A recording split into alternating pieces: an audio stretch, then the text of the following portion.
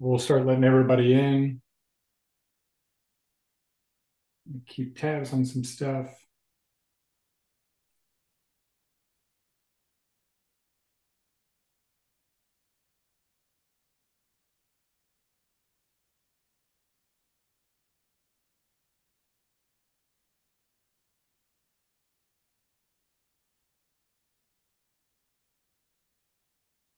Give everybody a few minutes while you're setting up your audio and your video and grabbing yourself a bit of water or settling in.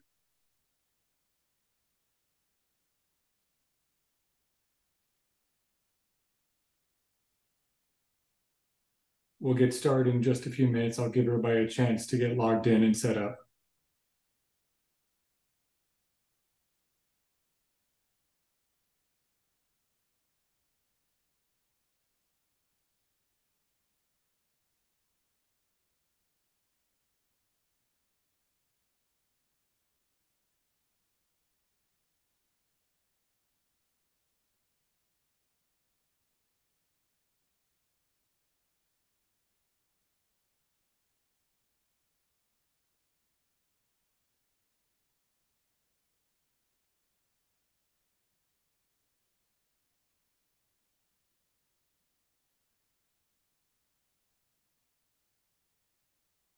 We'll give everybody just a minute. We should be good.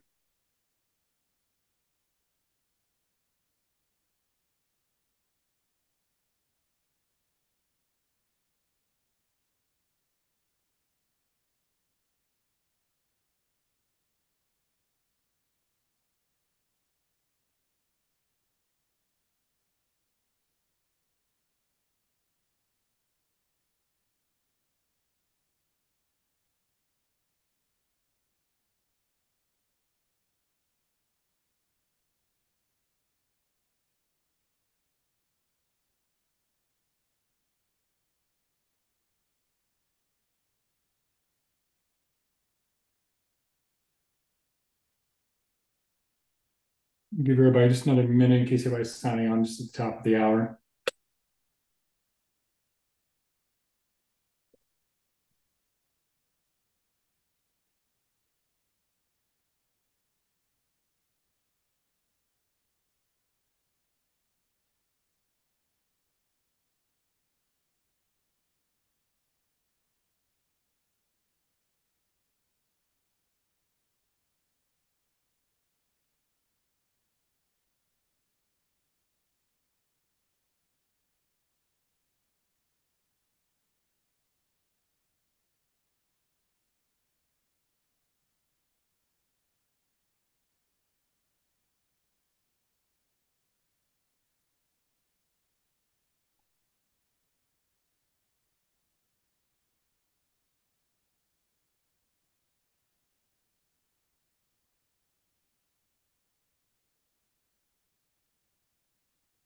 All right, so we're going to go ahead and get started, everybody. I believe this is all being recorded, so if you didn't get a chance to jump in right at the beginning, you'll be able to have access to it, I believe, later.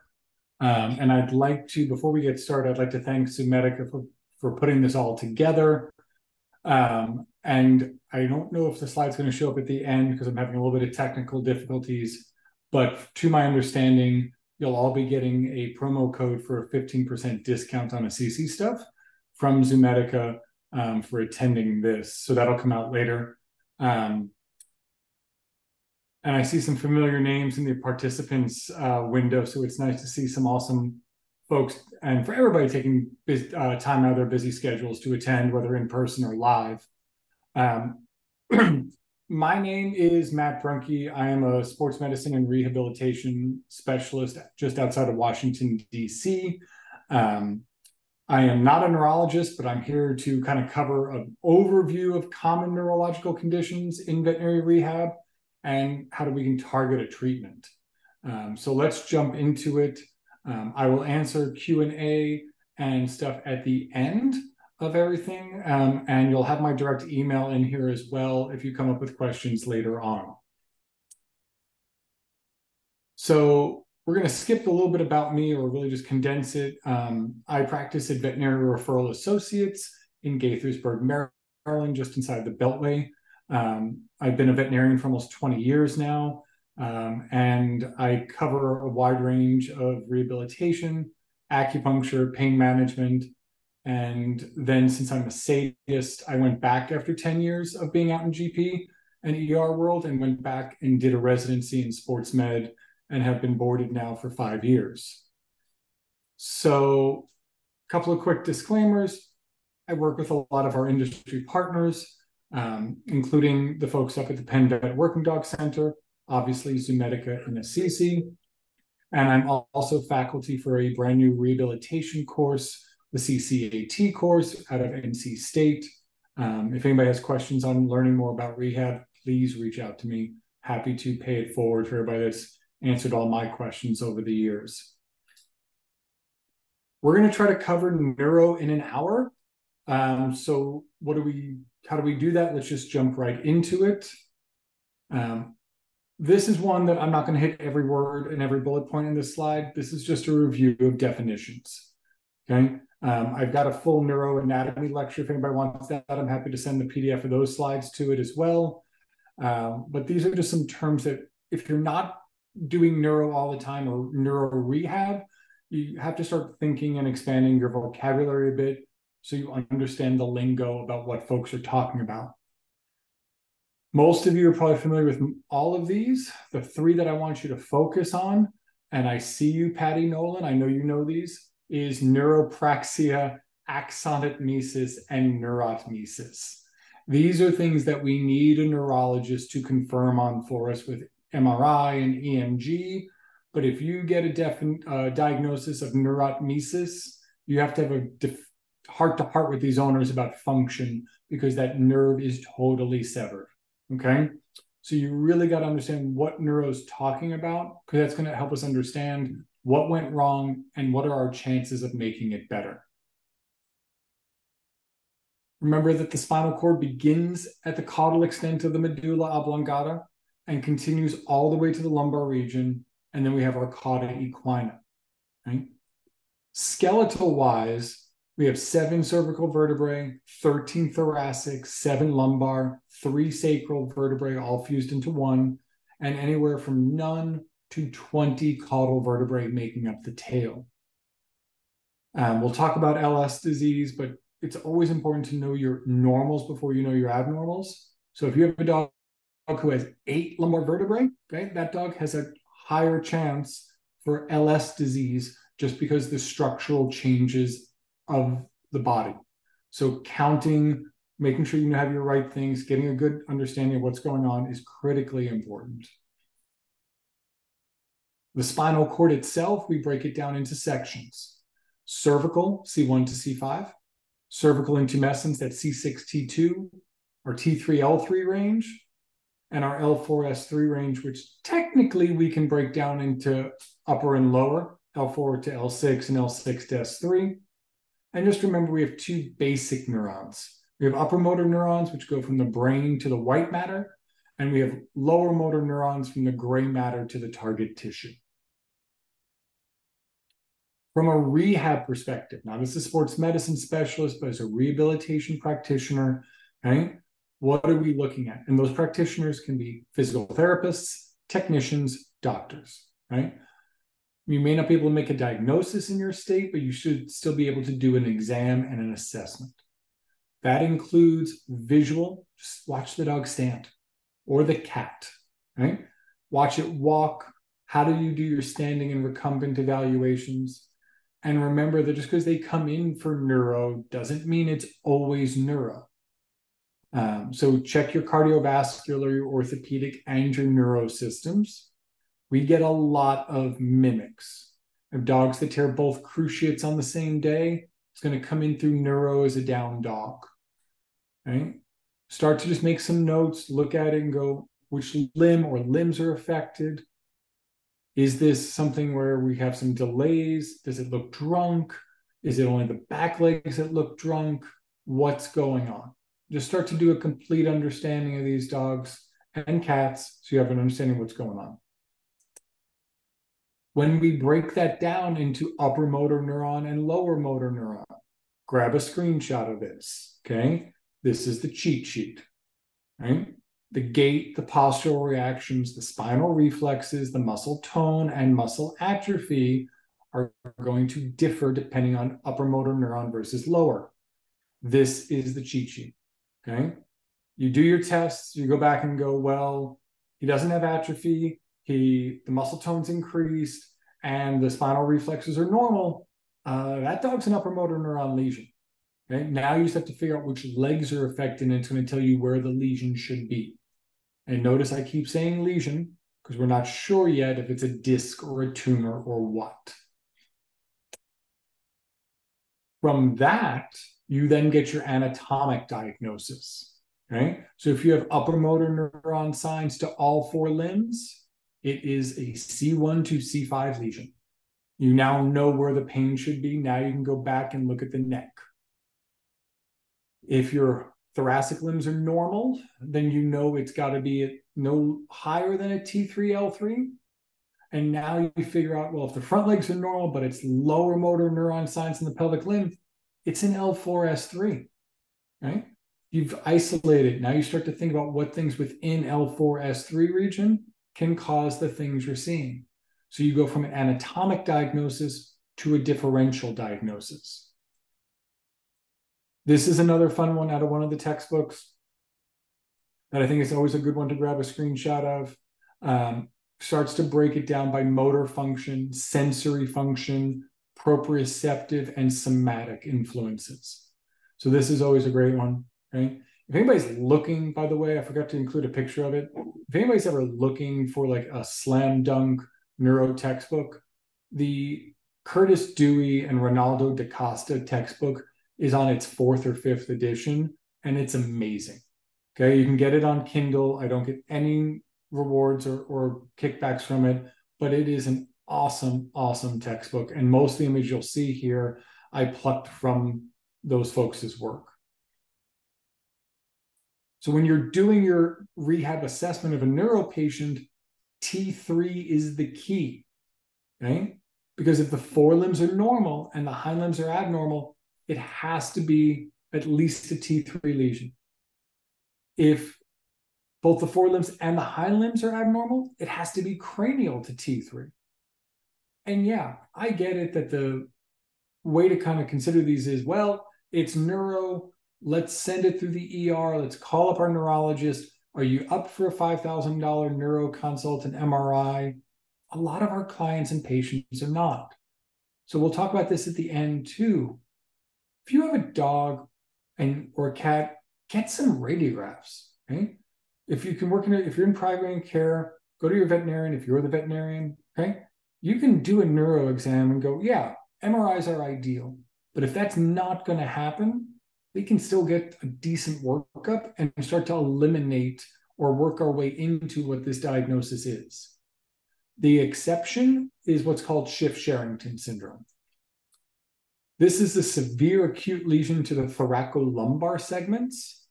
And when you put the patient in lateral, they'll get increased tone to the forelimbs.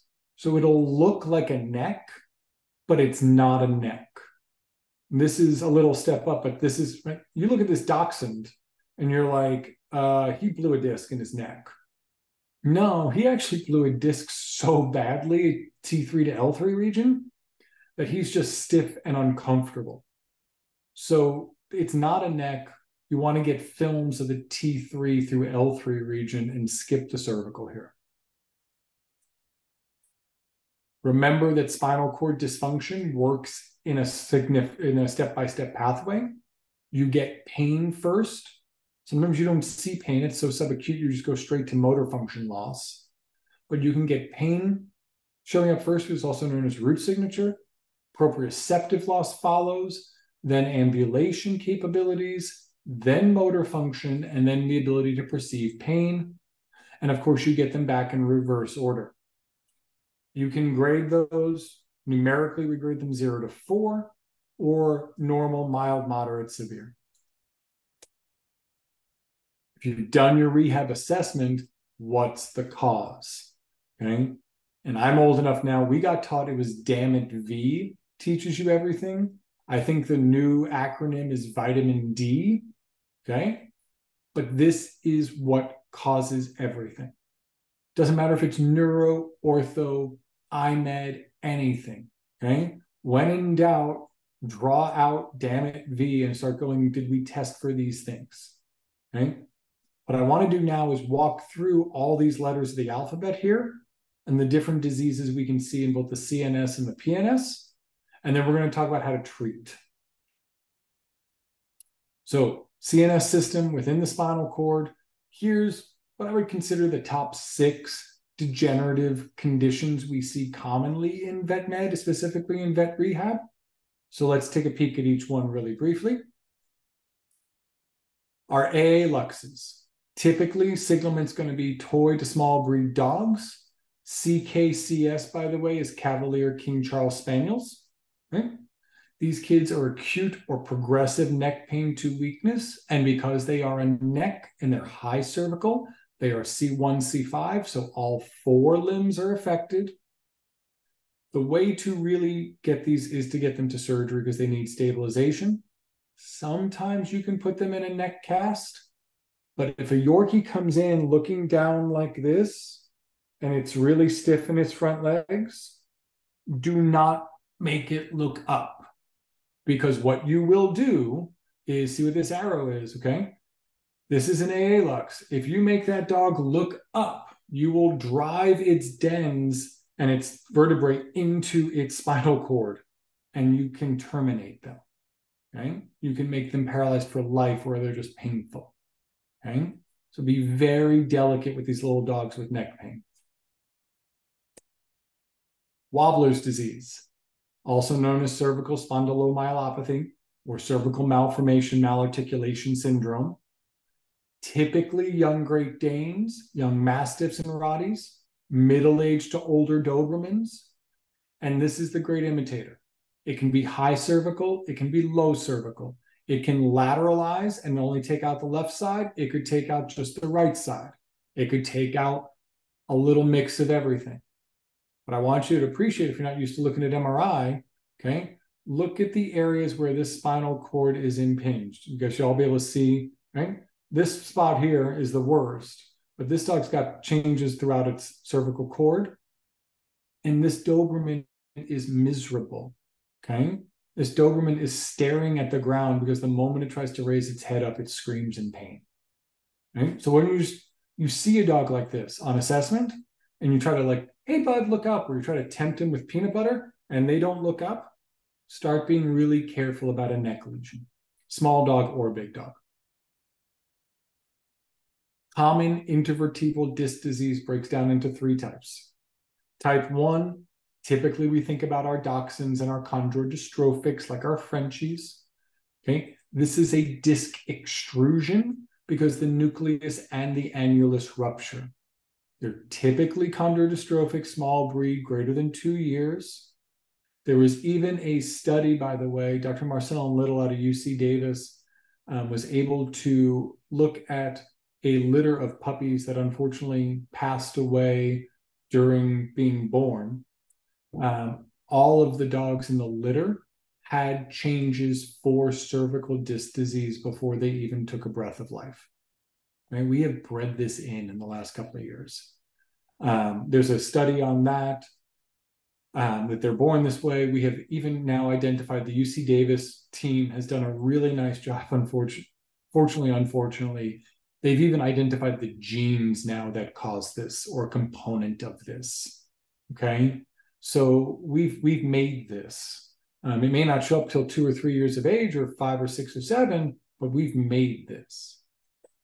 That dog typically is a T3L3 lesion, right? They're rapid in onset. That's where they usually show up. They can show up cervical, but this is what it looks like in cross-section. The nucleus and the annulus rupture, and it blows up and pushes on the cord, which is living here. Okay, that T3L3 dog, when it does that, their neck and thoracic limbs are fine, but this dog walks in dragging itself, right? It looks like it's got bad anal glands because this posture is almost pathognomonic for a type 1 intervertebral disc disease. Some of them will respond to meds, some of them surgery, ideally imaging, advanced imaging, CT myelogram, or MRI, or where we want to go. Just a few pointers here. If they're deep pain positive, medical management alone gives us a 50% chance of getting back to walking. Walking is not perfect walking, but is walking. Deep pain negative and medical management, about a 5 to 10% success rate.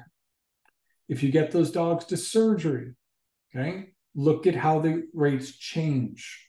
Now, that is not overnight. It's an 8 to 16 week recovery, but you double your odds if they're deep pain positive, okay? And you almost tenfold increase your odds if they're deep pain negative by getting these dogs to surgery. This dog, okay, this is Max, who was an acute disc extrusion, because normally we say they're chondrodystrophic, but Max fell down the side of a mountain in the Adirondacks. This was my colleague, Dr. Todd Bishop, operated on this dog. He herniated disc dorsally. Notice that he didn't do a ventral slot. This was a dorsal laminectomy because the way the disc blew, okay? And this dog was down for a while. He unfortunately developed aspiration pneumonia after surgery. He was on oxygen, okay? But look at this dog a week later, okay? Well, rehab goes a long way. This dog's up and outside. Okay, so this was less than 2 weeks post-surgery here on the left on the treadmill, and 3 weeks later, 3 weeks post-surgery, sorry.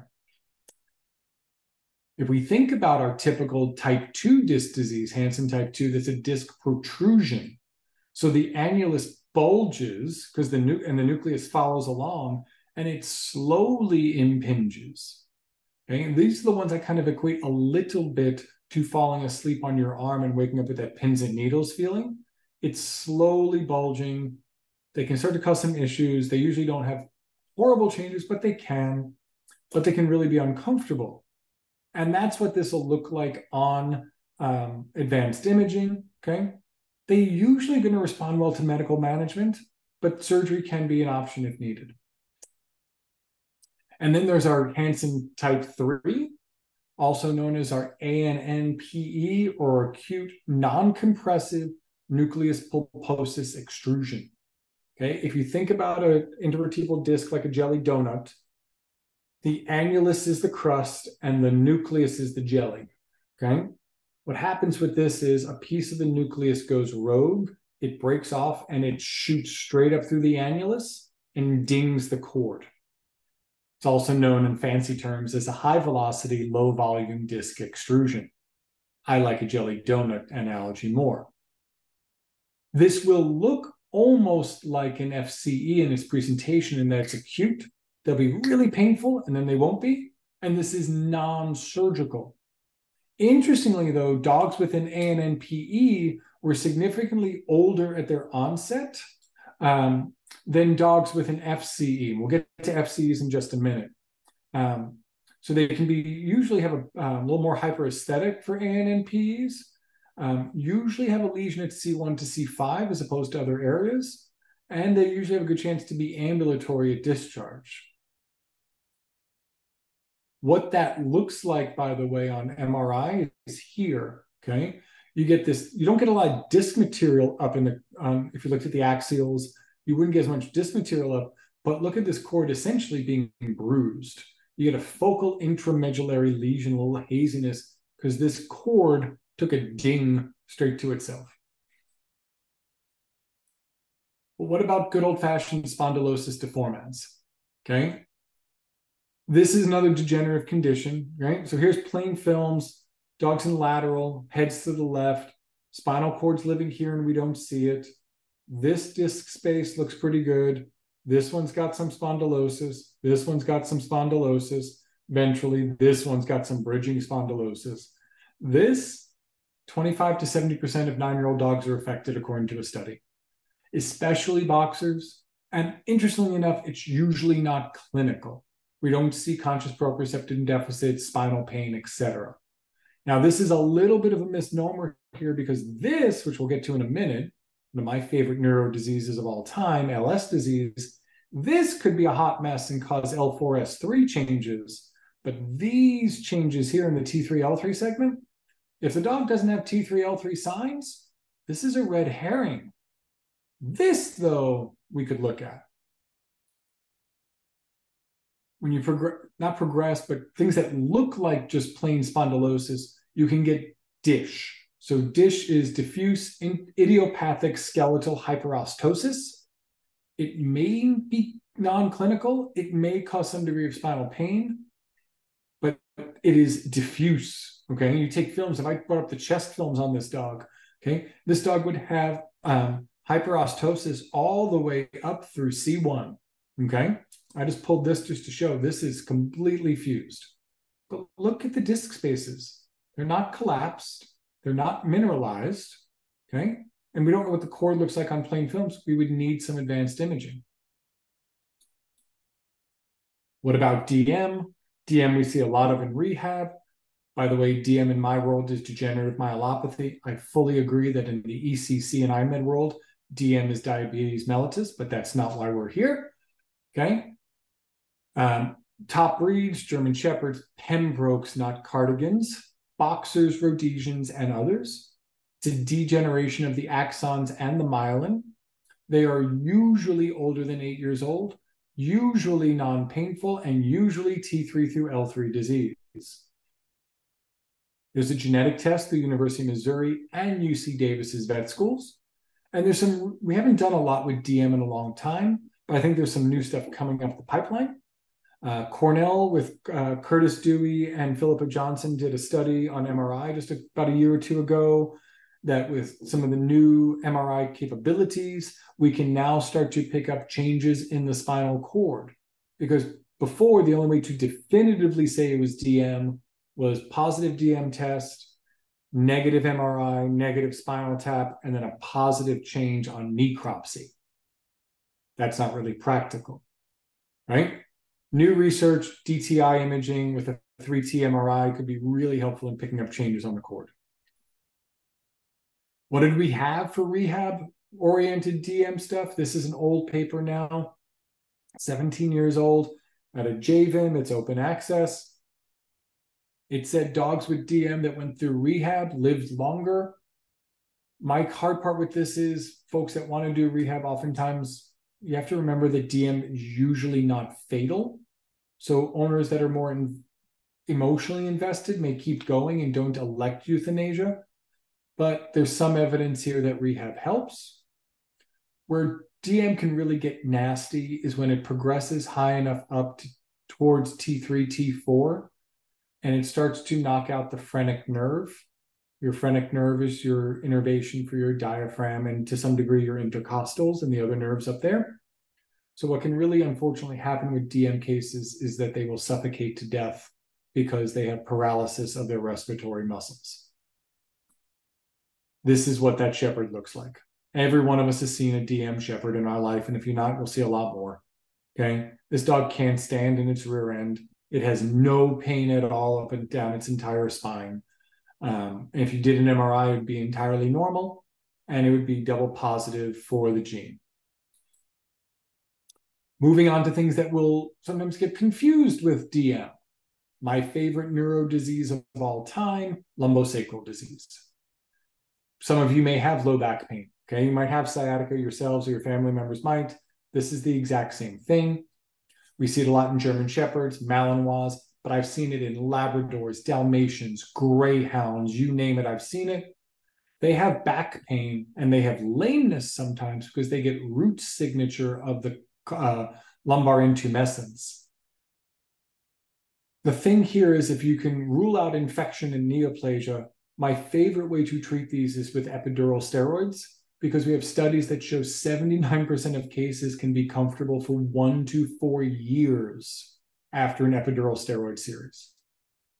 And for me, being especially in the DC area, this is very close to my heart because this is the #1 reason why any military working dog, MWD, is retired early. Not only in the US, Israel, New Zealand, Germany, all of the countries battle the same thing.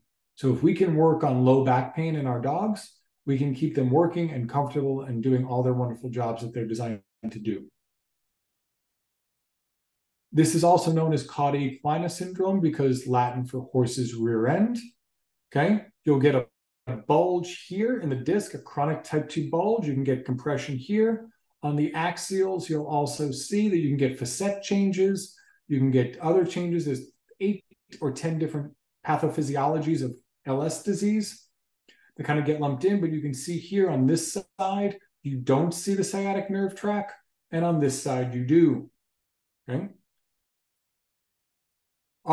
Moving on from degenerative, we move into anomalous or congenital. You can get spina bifida. It's an incomplete fusion of the dorsal vertebral arches, usually in the LS area. Interestingly, these are the breeds that we usually see, including our cats. And then hemivertebrae, right? These butterfly vertebrae, these things that just look weird. We were going to see these for the next 15 years because Frenchies just became the #1 breed in the AKC. Okay, so they are a mess. They can cause all sorts of cord compression. You can appreciate that this dog's spinal cord is nowhere near normal. Okay, not that you see the cord, but what is this cord traveling through? It's sigmoid already. Neoplastic conditions that can cause any of our spinal cord signs. Extradurals are just that. They're outside the dura mater, but they're still compressing. They can be both primary or metastatic. Intradural extramedullary are usually meningiomas. So they're growing inside the dura, okay, but outside the medullary part by their name, and they're still compressing the cord. And intramedullary are the rarest of the 3, but you can get pure cord cancer, essentially. Those dogs will all look fairly similar. You really need an MRI to confirm. This dog is a C1 to C5 and a modified quad cart, just trying to get him out and move.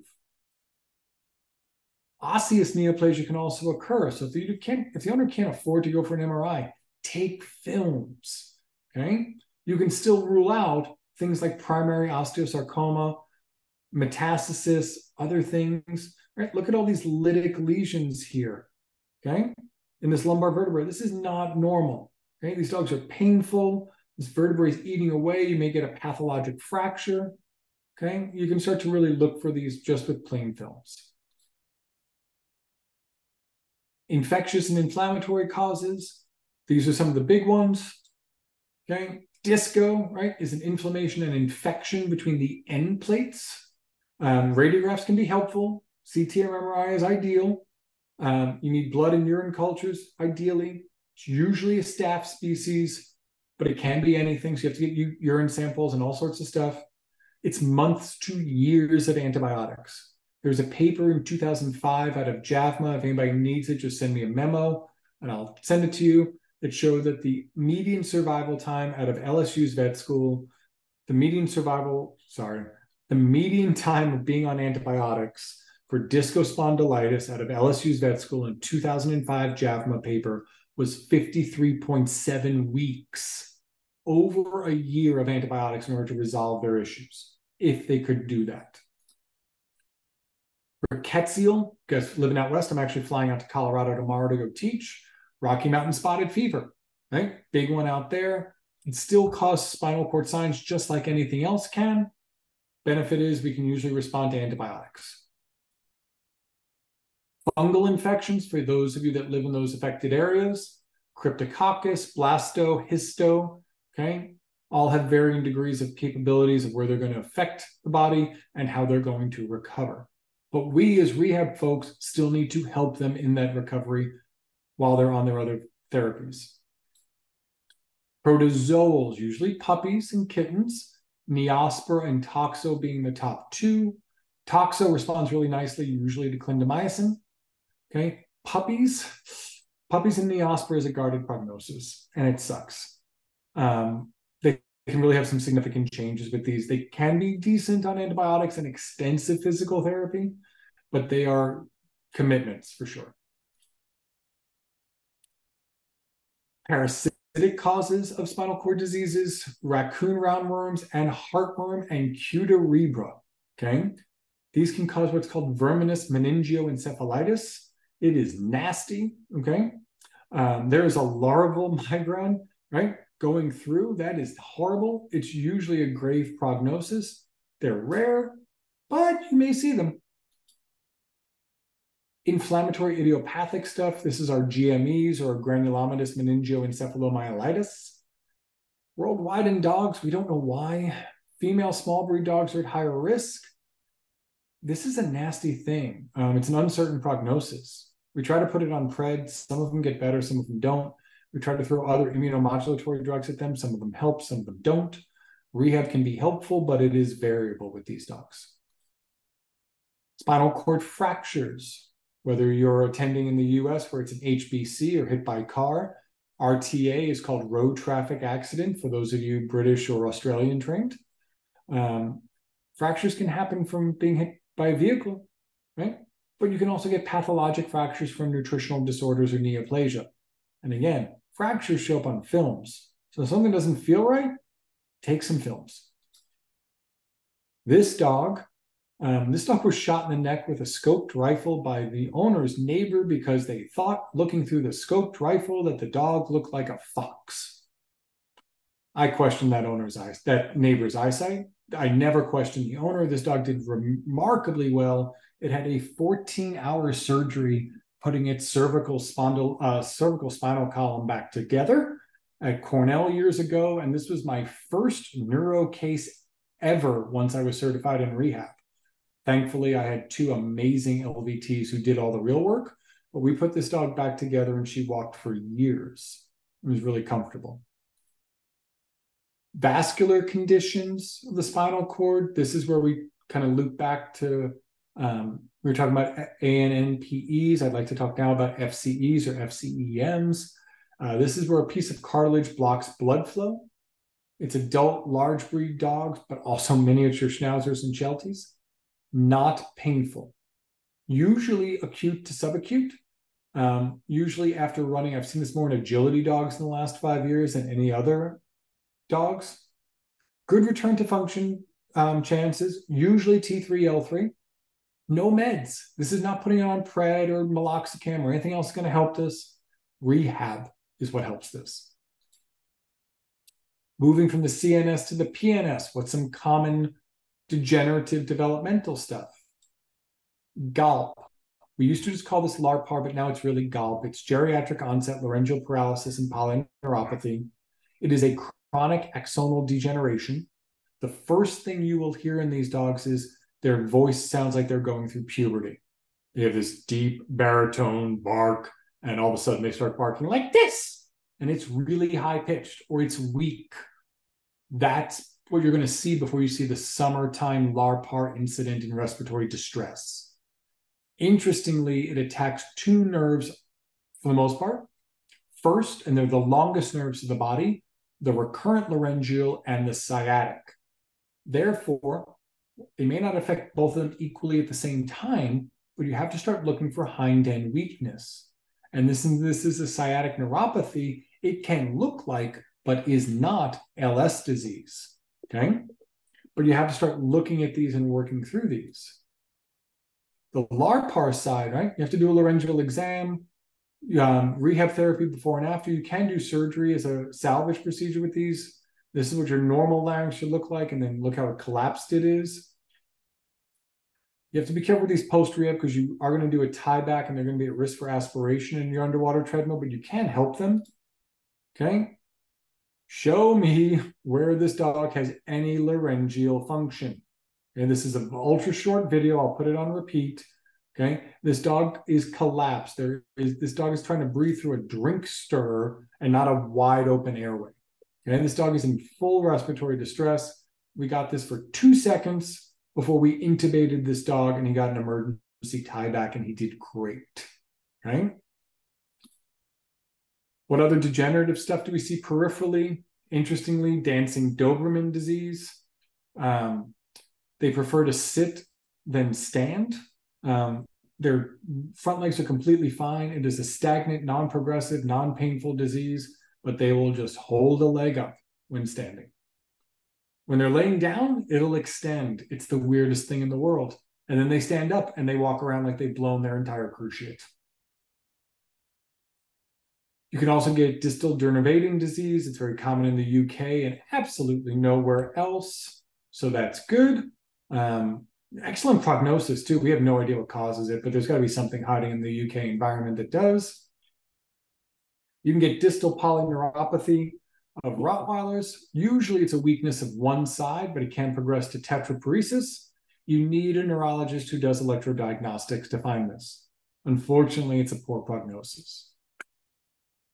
Metabolic conditions for PNS, hypothyroidism.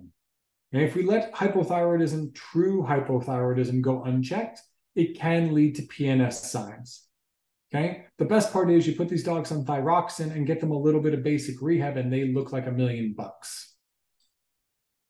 Neoplastic peripheral conditions, or PNSTs, or peripheral nerve sheath tumors, usually front legs. These dogs are hyperesthetic to allodynic.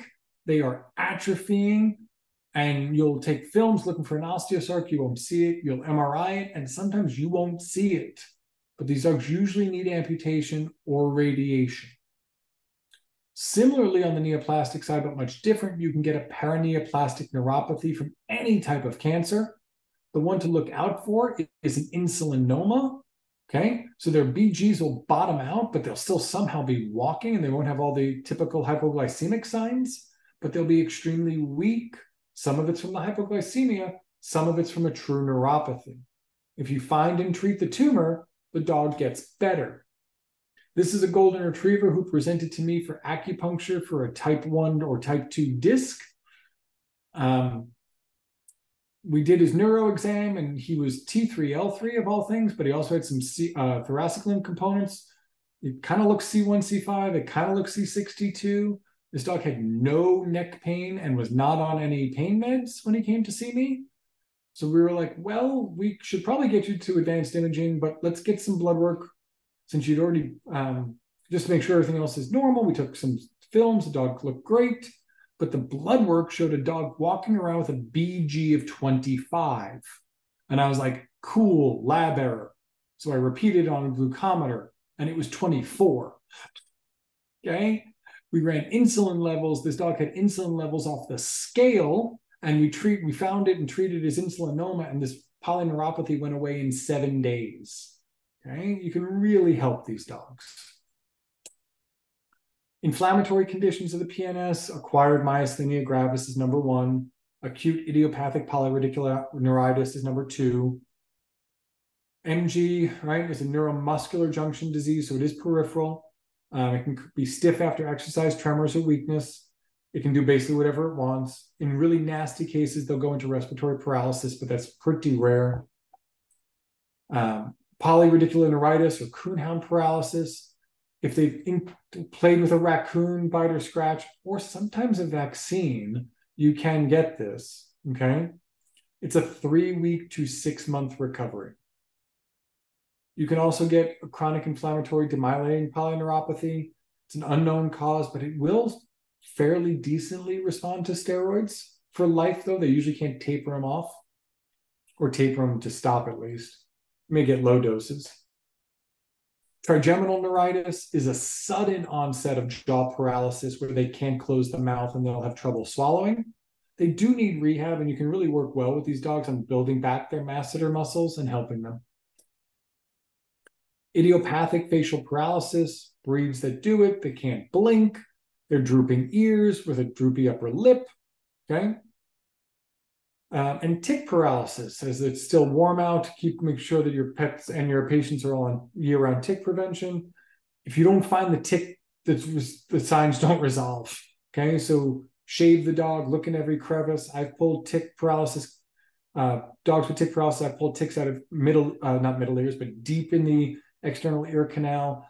We pulled one out of the prepuce of a dog. Don't ask me how it got there, but we just kept looking, okay? Keep looking until you find the tick. Traumatic conditions, brachial plexus avulsion for the thoracic limb, can be from fractures, can be from hit by cars, can be all sorts of things. You have to look for it.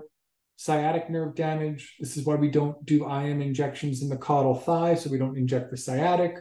But you can also see this with fractures and femur fracture repairs. If you have a migrating intramedullary pin or a screw by the greater trochanter, you can absolutely impair the sciatic nerve.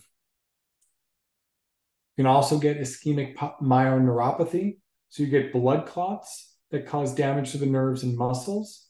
You can see it in hypothyroid or Cushing's or renal acute failures. I actually just had one this week that was a Labrador that presented with a septic arthritis of his elbow, secondary to a chronic UTI. So we got a septic arthritis, he had a raging UTI, and then he threw a clot of crud from his sepsis and knocked out his back legs.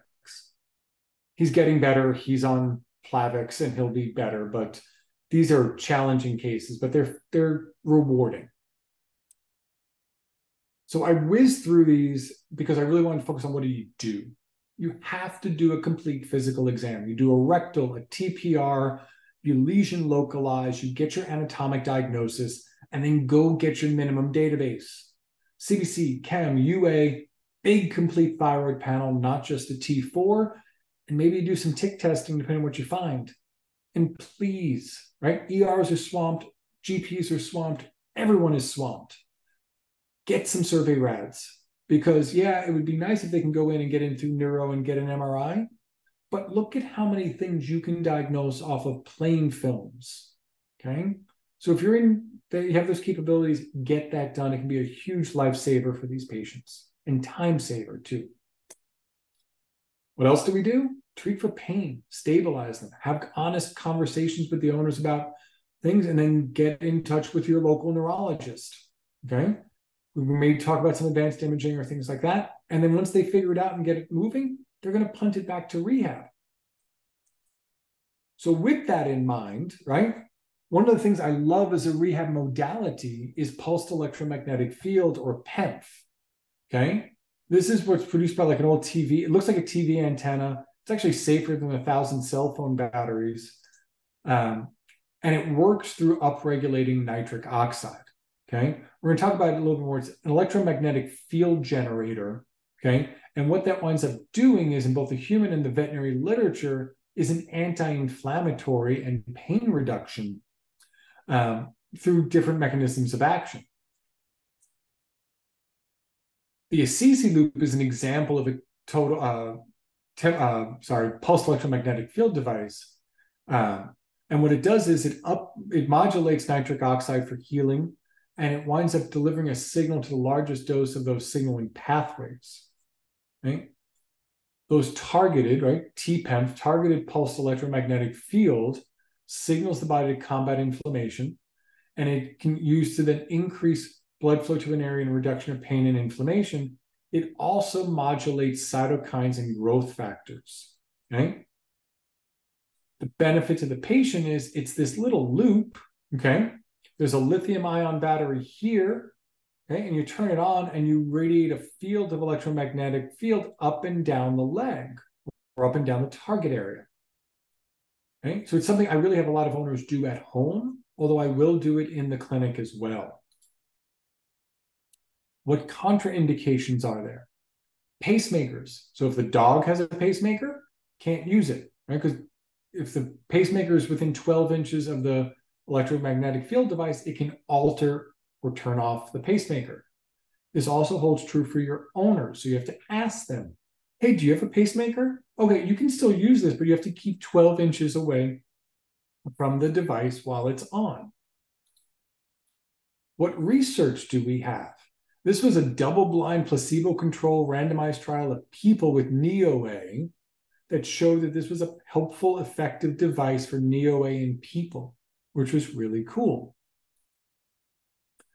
AMC did a really nice study about dogs going through hemilaminectomies, and they had a control group and a treatment group, and they were blinded. And what they found was the nurses in the ICU, for the dogs that had the treatment device, they needed less injectable opioids, and the owners found that they need to give less oral pain meds, and that those dogs had a little bit faster return to function. This is not to say that it's a mandate to treatment, but this is one study that makes a good case to using it as part of a complete treatment field here with a hemilam and surgery and everything else. So what does it look like? Okay, when I first met them, they're like, oh, you have this device and it emits a field in both directions that it kind of, you don't see the field or hear the field, but the field emits and it kind of looks like a football. And I said, that's cool, but I'm in vet med and I'm a nerd, and this looks like a whipworm egg to me. Okay. But again, you have this coil, and originally pulsed electromagnetic field was designed in the 70s to help with bone healing, and the devices were huge. Okay. And you have to be hooked up with them for hours. Okay. As the technology got better, they were used in women going through breast cancer surgery. And they found that the women had better mobility, less pain, and less scarring. Okay. The treatment times are now down to 15 minutes, a couple of times a day. And what I also like about this is they can be applied to your TPLO plates if you're using them in ortho too. But they can also be applied over bandages, casting material, and bedding. So as long as it's not, a pacemaker, you can do this over a wound, over a splint, over a lot of different things and still get an effective treatment to the tissues. In fact, how far does the device put out that treatment field? The 20 centimeter loop goes 10 inches in each direction. And there's a little sensor that they can get for you. You can buy, and you will show how far the field is emitting out, which is really cool. I like to stick the dachshunds through them, right? Because now I can radiate that field all the way up to T3 and all the way down to L7S1. So this is where I like to use it the most. We send a lot of our neuro patients home with these. We'll also do them for brachial plexus avulsions. We'll do them we just sent one home today for a dog who had a mast cell tumor removed, because we can't laser over that site until we get margins back, but I can send them home with an assist loop because it's actually not contraindicated over neoplasia, I think, except for hemangiosarcoma. So a lot of my neuro patients, whether they're cervical or thoracolumbar, will have the owners do this at home because it's a nice adjunct piece with them, and it's super simple. They even took the technology and with a slightly different wavelength of the EM field can actually target the amygdala and use that to treat anxiety, which is super cool as well. They also make it so you have a patient, you're like, oh, I have to treat like 5 spots. No, you don't. You don't have to do it 5 times for 15 minutes each. They make a bed device that has 4 loops in it that radiates up. And so you could treat the whole patient in one treatment as well. I've used these for years. They're one of my easy, straightforward go-tos that I really like having in the clinic. I really like having the owners being part of the engagement because they don't have to fight the animal for pills. I like that they can be used over implants. I adore, it makes me feel so good to be able to help my oncology patients, that I can give them something to go and use. I'm not worried about margins and stuff. We can get some anti-inflammatory relief for those that can't take NSAIDs. I can safely use this over growth plates. So you have a puppy with a fracture. Here's a nice way to help treat their pain. Get about 150 15-minute treatments per loop. Sorry about the slides. You get 150 15-minute treatments per loop. The average cost of the loop, this is a little outdated, maybe about $280 to $300, so about $2 a treatment for a client. But the rechargeable beds have over 6,000 treatments, and they're about $1,400, $1,800. So they're the treatment time is a lot cheaper. What I do is not everybody responds to it, right? I'll send them home with a loop. If that's all I needed for a couple of weeks or a month or two, super. If it's something I'm going to be using chronically for months at a time and they respond to it, I recommend getting the bed because it's just more cost effective for the owners. I realize I whizzed through a lot. For those of you that have to run, here is my direct email. However, I am here and I will stay until anybody finishes asking any questions you guys want. So throw them in the chat. Reach out to the cool folks at Zomedica. I'm going to see if I have the slide to put up for the discount. If not, I know that the team from Zomedica will get it out to you. And I really want to thank everybody for taking time out of their busy schedules. So I am here and I will answer as much as I can for you guys. If you have to run, I appreciate your time. Have a good night.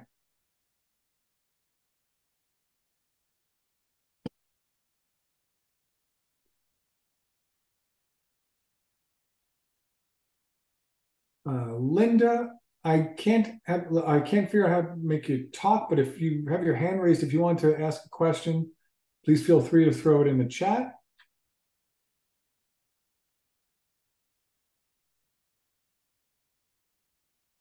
All right. So Katie said, can you tell me more about the infectious causes of neurosymptoms in puppies?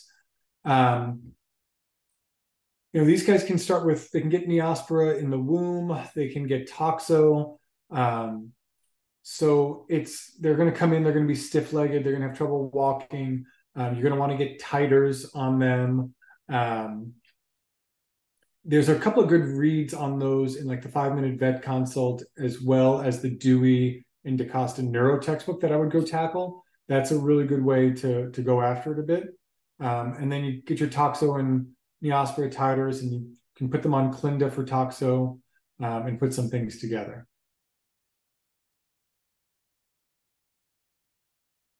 Thanks, Patty. Reach out to me. Hope you guys and Todd and everybody are doing awesome upstate.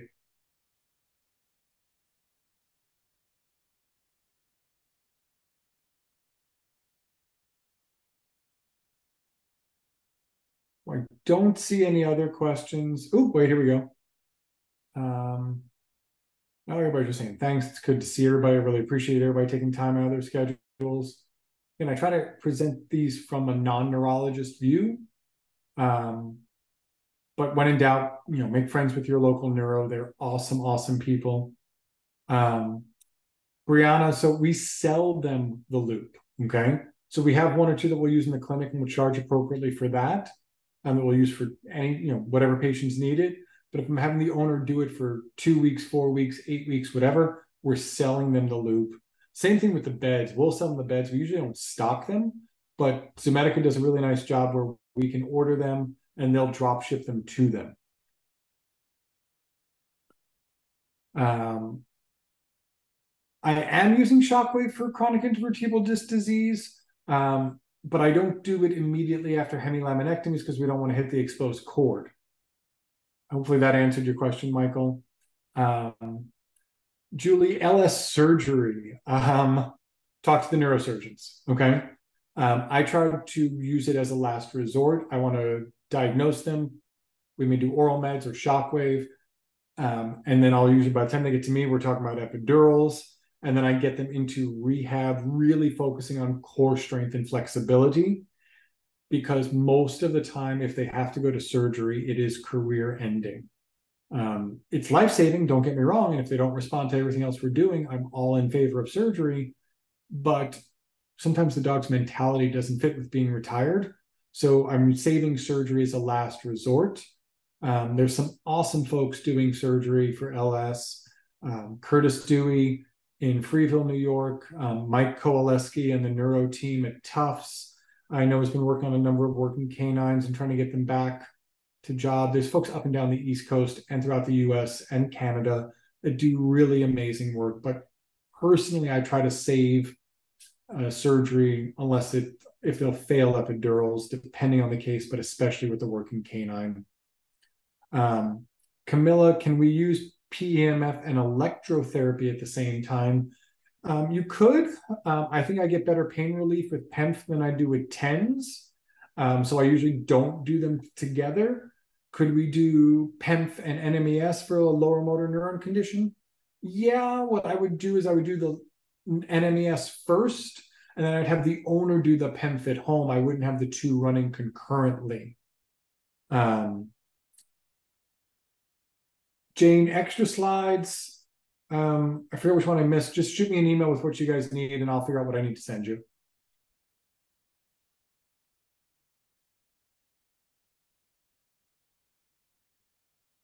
Cool. So I think everybody, I apologize. I'm going to see if it's in my email, but I'm not sure if I have the discount code for everybody, but I'm sure the Zomedica team will get it out to you all because they should have all your emails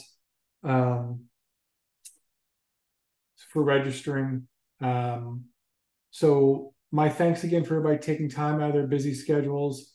That's awesome. So if you mention tonight's webinar in your contact with Zomedica, they will honor the discount. So that's awesome. Thanks for doing that. And so really a good tight review in just under an hour, and I don't see any other questions. So I'm going to call it a night. I'd like to thank everybody again for taking time and attending and asking questions. I'm back out on the lecture circuit this year. I'll be out at Fetch in Long Beach in December. So if anybody's out there, come on out to that. Zomedica is sponsoring some of my talks there. I'll be at ACVS this year talking about stuff as well. So it's always an honor to be out there. And I'll, if anybody's looking for more rehab stuff, the IVRPT Rehab Symposium online is this weekend, and the on-site is in Cape Town, South Africa next year. So that is super. I can't wait to be there. But there's a lot of good stuff going around. Feel free to ask questions. You have my direct email. Just ask me questions. I'm always happy to jump on stuff. If you're on Vin, I'm on there. And again, my thanks to Nicole Westfall and everybody at the team for Zomedica for having me with you guys tonight. It is a pleasure as always. Have a good night.